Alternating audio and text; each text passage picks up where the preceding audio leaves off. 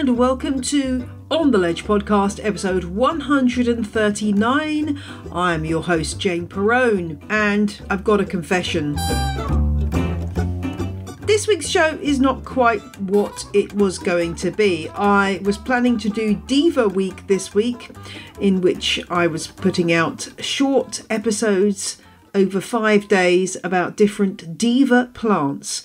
But you know, life being life, it's taken a little longer than expected to pull that together. So no divas this week, apart from me, of course. So instead, what have you got? Well, this week's show is a bit of a ragtag and bobtail affair. I have dug out a mini episode that I did a while back, but never put out, about Wolfie. I'm just turning to look at the dog. Yes, he's very excited. He's spark out on the sofa. And there's also a soundscape from my shed. And I answer a question about a Dendrobium orchid. And there's more. Yes, there's even more. We hear from listener Gabi. A few thank yous to kick off with. Jay, Hannah and Jonathan have both donated via ko-fi.com. Claire gave a donation via PayPal. And Olivia, Alison and Eva have all become Patreon subscribers. Thank you to all of you for supporting On The Ledge.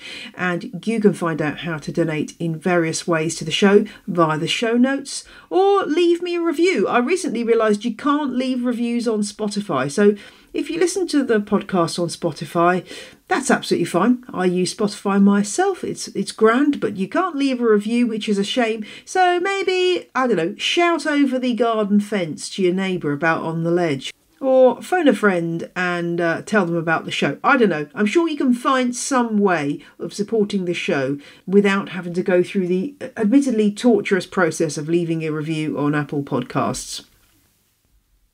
And advance warning that it is Garden Day on Sunday. Now, I am not a great proponent of days, as it were. World Naked Gardening Day. I put a comment on Instagram saying the closest I'm going to get to World Naked Gardening Day is not wearing a brooch on Instagram, because quite frankly, I don't really get World Naked Gardening Day. No shade if you're into it.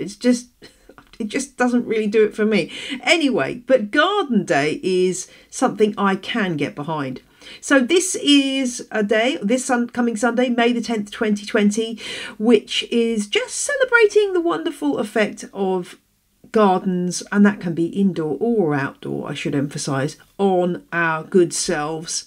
And you can watch various videos by gardening luminaries of various kinds and so on. The main website is gardenday.co.uk, so do go and check that out.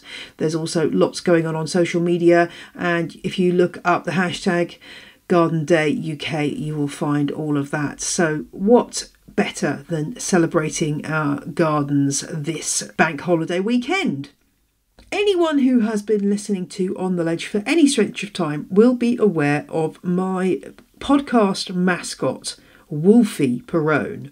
This is my dog, and he is much loved by the family and also by lots of other people who love to give him cuddles when we're walking down the street, although right now cuddles are banned, apart from one chap who just pounced on him and gave him a cuddle the other day.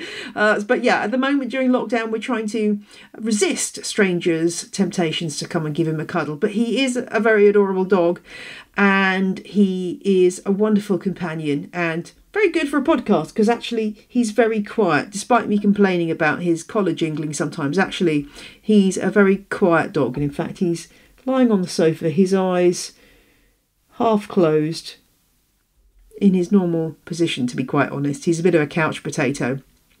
So I've had lots of requests for more information about Wolfie. So this next segment is a chat I did, it must be a while ago actually, because in this I say that Wolfie's 8, he's actually 9 now. But nevertheless, it's all, other than his age, is still true. And in this I discuss how we got him, what he is. He's a dog obviously, but he's a specific kind of dog, etc, etc. If you are not interested in finding out about Wolfie, then if you fast forward about 8 minutes, then you will get to the next bit of talk about plants. So you can bypass the dog chat quite easily in that way. So without any further ado, let's talk about Wolfie, aka Wolfbag, Laloop sportif, Snap, Barcus wolferinicum, the Wolfmeister General, and he has many nicknames. Anyway, let's get going and talk about Wolfie.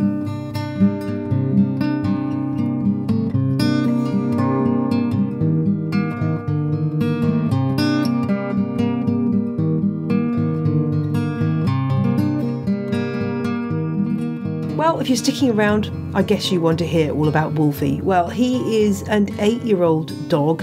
He's a lurcher. If you've never come across lurchers before, let me explain. They're a cross between a long dog, such as a greyhound or a whippet or a saluki, and either a terrier or a collie. And that means you can get lots and lots of different combinations. So you might get big lurchers, which might be a cross between a greyhound and a collie, say. And you get teeny tiny lurchers like Wolfie's kind of lurcher, which is a cross between a Bedlington Terrier and a Whippet. Now, Wolfie is predominantly, we think, this is only guesswork because we didn't have him as a puppy, but we think he's a cross between a Bedlington Terrier and Whippet. Probably more Whippet than Bedlington, and he's probably got some greyhound in there thrown in for good luck because he is that bit bigger than a lot of the Bedlington Whippets that you see out there. How do you know a Bedlington Whippet? Well, they're kind of shaggy, furry hounds with a whippety shape. Usually, or not always, but often they are a sort of a steel grey colour, what's known as blue in the dog world, with white tips on their feet and on their chest. But this doesn't have to be that way. There are lots of other colour combinations you can get, but that is a common one. If you don't know what a Bedlington Terrier looks like, imagine a lamb. When they're clipped for showing, they do look like lambs with a kind of bulgy, curly bit on the top of their head.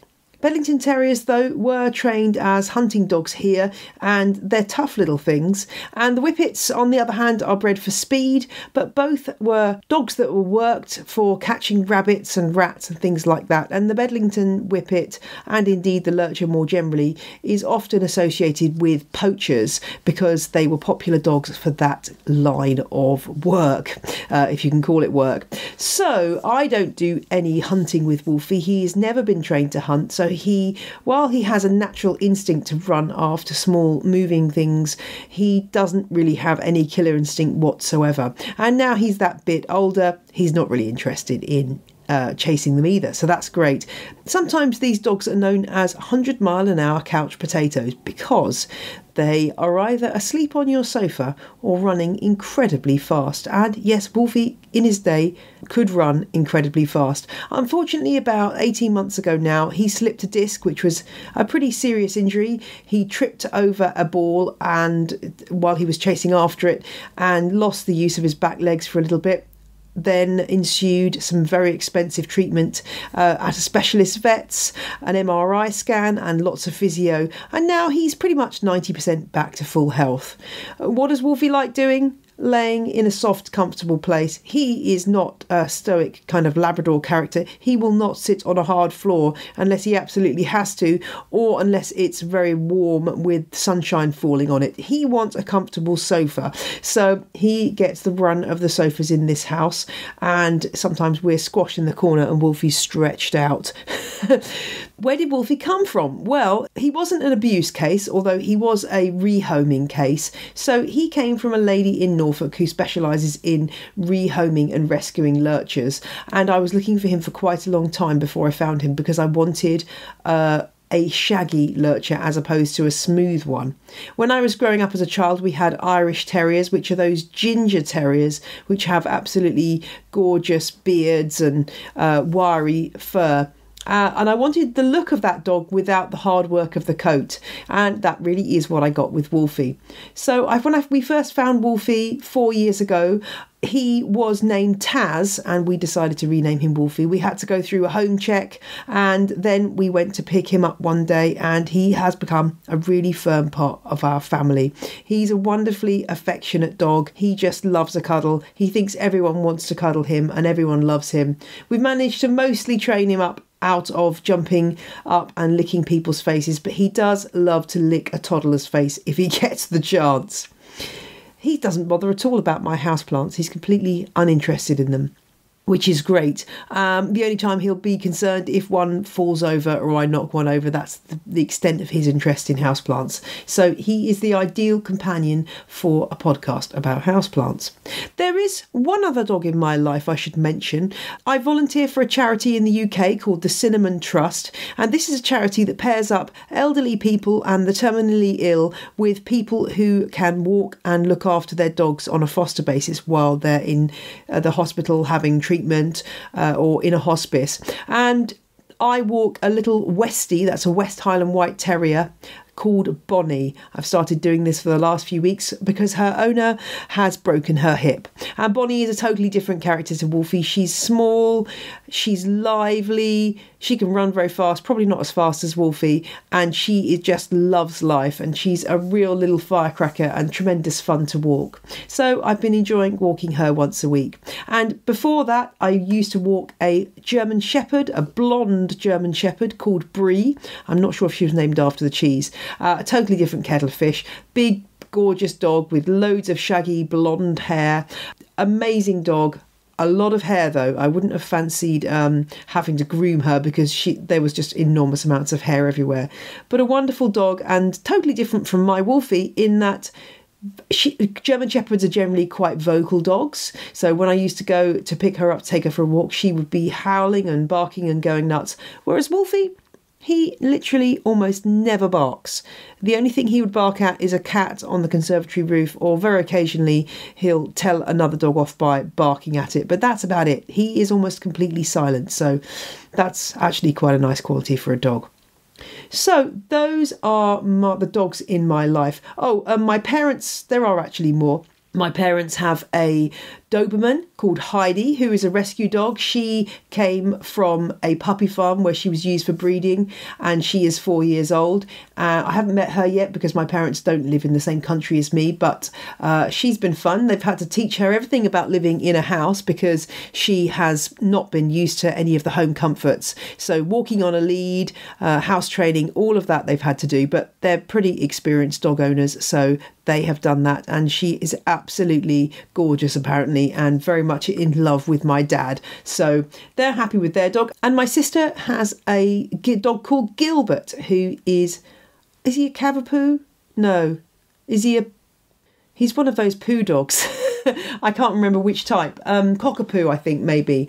And he is a little steel grey bundle of energy who she rehomed from an elderly lady. But he has got bags of life in him, even though he's 10 or 11. Again, I haven't met Gilbert yet, but I'm hoping to meet him in the future. So those are the dogs in my life. And if you want to tell me about the dogs in your life, then please pop over to the Facebook group, Houseplant Fans of On the Ledge. And in that group, we have a thread going where you can share your dogs, and I'll make sure that's at the top of the feed just so you can add your pets. I know at least one of you has a dog called Wolfie. Ohio Tropics has another Wolfie. So if you've got a Wolfie in your life or any other dog, then I would love to hear about it on the Facebook group. If I haven't answered any of your questions about Wolfie, drop me a line and I'll be happy to do so. And I'll stick a little post about Wolfie on my website, janeperrone.com, with some pictures. Enjoy. That's enough canine chat. It's time for Meet the Listener. And this week we're meeting Gabi from New York. Hi Jane, thanks so much for having me on to respond to the listener questions. Question 1. There's a fire and all your plants are about to burn. Which one do you grab as you escape? If there was a fire, the plant that I'd probably grab first would be my pink princess philodendron. It was a bit of a splurge in these times of the corona pandemic, so that would be the first one to get out of the house safely. Question 2. What is your favourite episode of On the Ledge? My favorite episode would be the one on the coleus plant. It's something I've been growing for the past 2 or 3 summers now on my porch. And what were once small little baby plants are now giant monsters that are growing in my plant pots. Question 3. Which Latin name do you say to impress people? The Latin name that I say to impress people would be, probably Monstera adansoni. Question 4. Crassulation, acid metabolism, or guttation? I'm a big fan of guttation. There's something kind of thrilling about seeing those little wet droplets on the end of leaves. Question 5. Would you rather spend £200 on a variegated monstera or £200 on 20 interesting cacti? In terms of what I would spend £200 on, I'd have to go with the variegated monstera.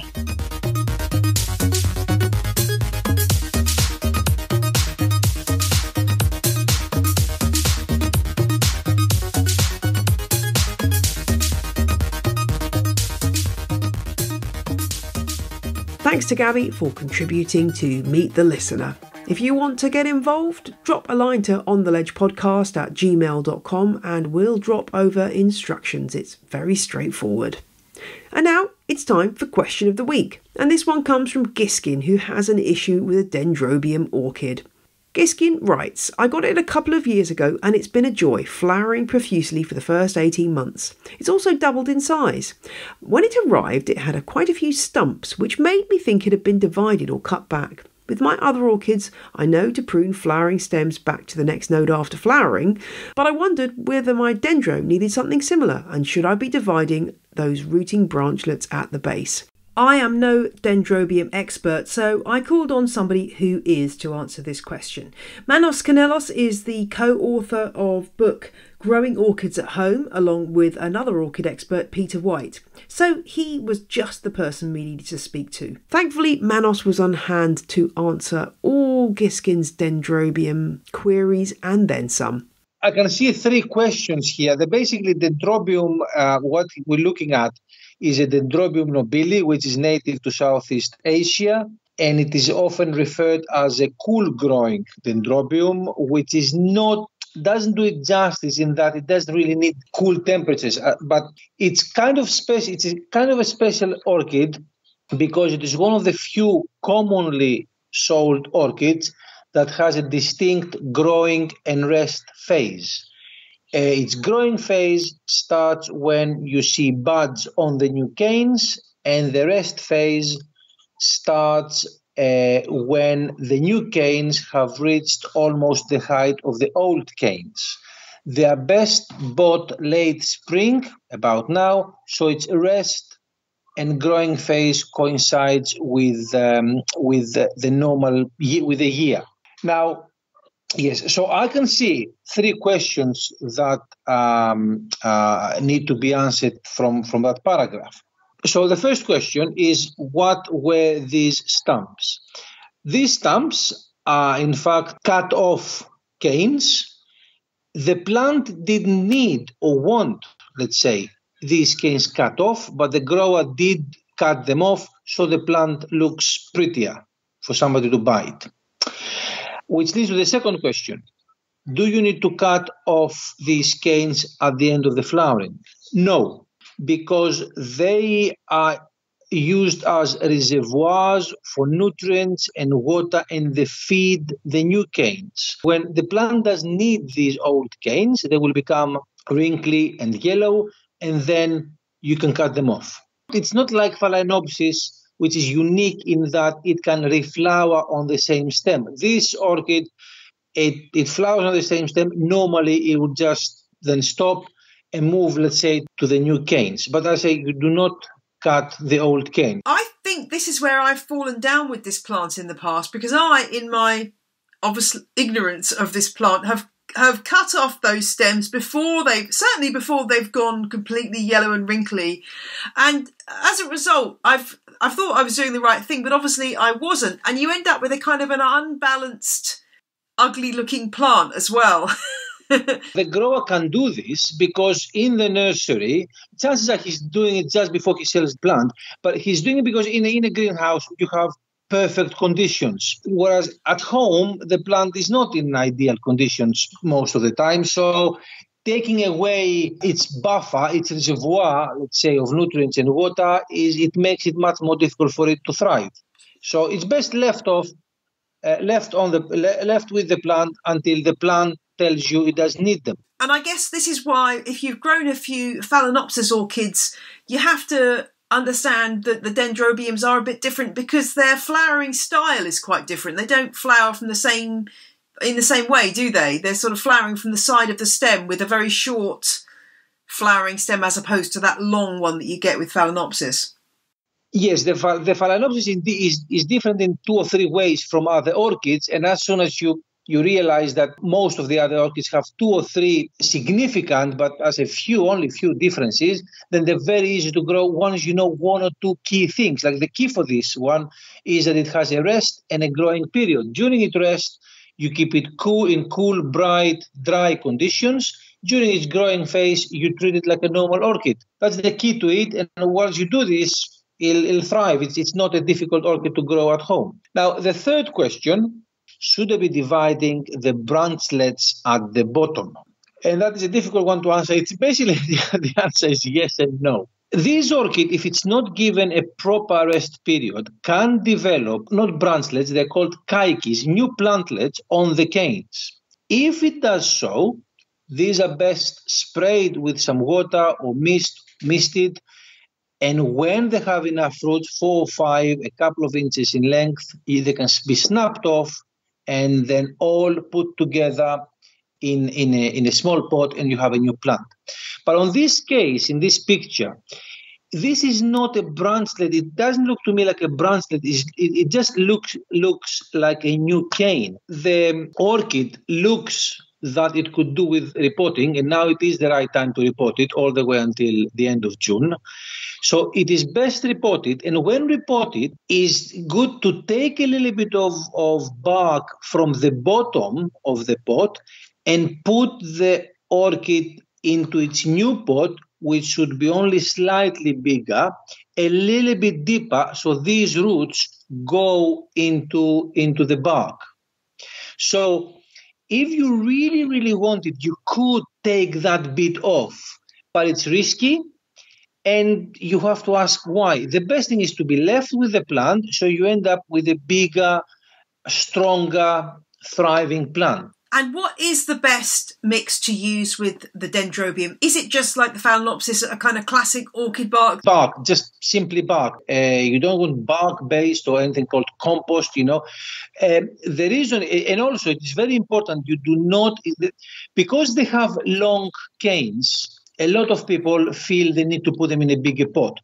But the problem with this is that it's not then easy to keep it on the very dry during its rest period. So if need be for weight, you could put a couple of pebbles in the pot. But the best way is just every time you repot it, just a slightly, at best, the next size up in terms of pot. So the next size pot only. I know I say it looks a little bit too big for its pot, but that's what it needs to do. And I say just bark, which will enable the grower to keep it on the very dry side during its rest period. Watering these orchids, I mean, is there any special requirements here? During its growing phase, you keep it moist but not overly wet. You can use hard water if it's easy, but it's good at least from time to time to use rainwater, always water at lukewarm temperatures. And once the new canes, towards the end of the growing season, once the new canes have reached the height of the old canes, then you keep it on the very dry side. Very little water from time to time, or heavy misting, so it doesn't get bone dry until you see new buds appearing on the new canes. The new canes are also good to be stalked, to be supported. Otherwise, they can just fall over or they can grow not straight. Okay, that makes sense. Well, that's helped me also, because I've got a couple of little cakeys on my Dendrobium, which I have to say, already removed without really checking what I was supposed to do. But I've removed them and they're in a glass of water in the minute, so I must pop those up. They're quite small, but they have got decent roots on them, so they can just go into one new pot with some orchid bark and hopefully they'll go on from there. Yes, the difference with the Phalaenopsis caikis is you can just snap them off the cane of the Dendrobium rather than having to cut off a little bit of the stem as you would have to do with the Phalaenopsis. And then, yes, 2 or 3 together, put them on a very small pot, like a 9 centimeter in bark, and not too much watering, at least at the start, to start off with, and then you have a new plant. And what about this worry that lots of people have that they have to put their orchids in see-through pots. Is that true? Or because they seem to come from the nursery in a see-through pot, do we need to look for a see-through pot, or are opaque ones okay? Very good question. A clear pot is good because you see the root system. The roots photosynthesize, especially in the case of Phalaenopsis. A clear pot, all else equal, is a good thing. I use clear pots for not only for orchids, for other plants as well, because I can see the roots. But it is not necessary to grow orchids. What is essential in a pot regarding orchids is that it has good drainage. It has plenty of holes for to drain, because orchids, especially Phalaenopsis, need to drain and dry well between waterings. The other thing also, which is the secret is a key, is an air dome. If they have a dome, if a clear pot especially has a dome, it is definitely made for orchids, because no other plant needs that kind of special pot. So there are clear pots in the market which frankly are not really good for orchids because they don't have good drainage. As long as the pot has very good drainage, a lot of big holes at the bottom is good for orchids. But all else equal, clear is better because you can also see the root system and the roots can photosynthesize. Right, so what you're saying when you talk about the dome is the bottom of the pot isn't flat, it's got a raised section which presumably increases the surface area for more air coming in. The many holes at the bottom of the pot give it very good drainage. The dome is mostly for aeration. The center of the root, if you think about it, is basically an inch, maybe an inch and a half from the air. Whereas in a normal pot, it's possibly 2.5 inches away from air. That's so interesting. Well, I've learnt loads about Dendrobiums, Manos. That's really, really handy. And I'm sure that Giskin will be grateful for that advice. They've always been a bit of a mystery to me, I have to say, orchids, but I'm slowly learning. But yeah, I'm afraid I've rather disfigured my original plant by cutting off the stem so soon. So I think I'm going to have to rely on my newly removed keikis to provide the next generation that will look a bit nicer. Excellent.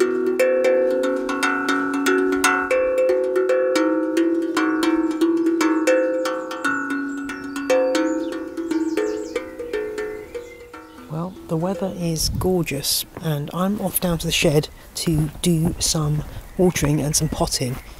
You going to come with me, Wolf? Come on then. Come on. Good dog. Off we go.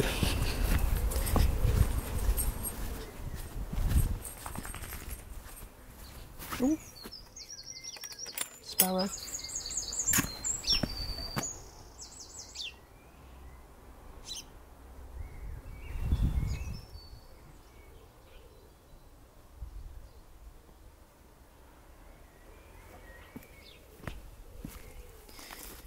Just pick some broccoli to chew on.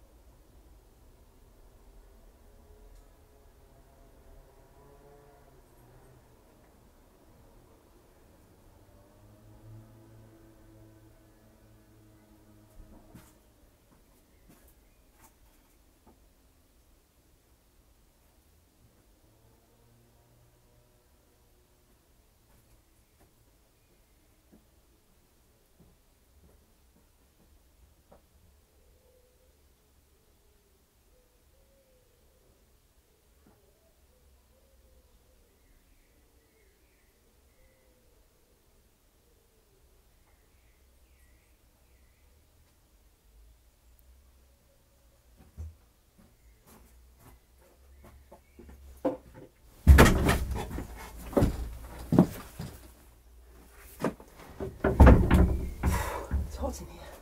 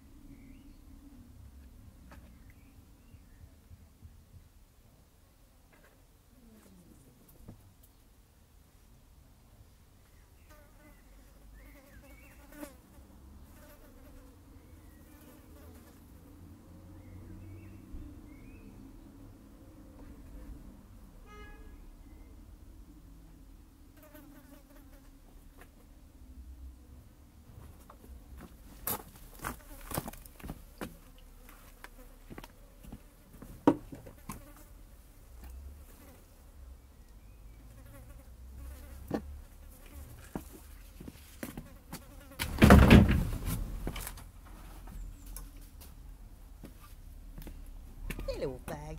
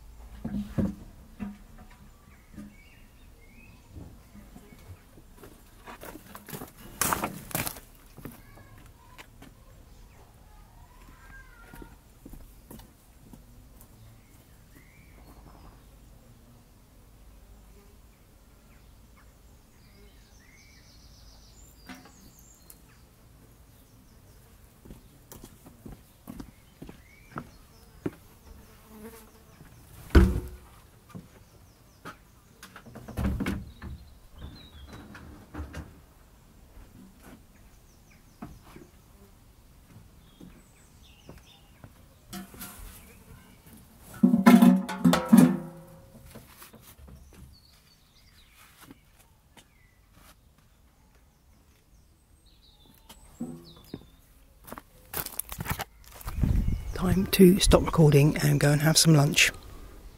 I'll see you next week on The Ledge Fans. Bye.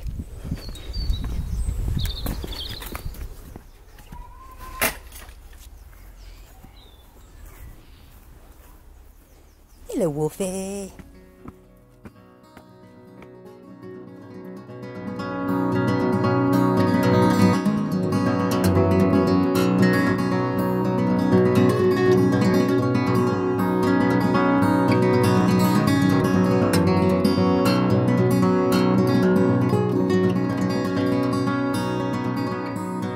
The music you heard in this episode was Roll Jordan Roll by the Joy Drops, An Instrument the Boy Called Happy Day Gakana by Samuel Corwin, Chiefs by Jazar, and I Snost, I Lost by Dr Turtle. All tracks are licensed under Creative Commons. Visit janeperrone.com for details.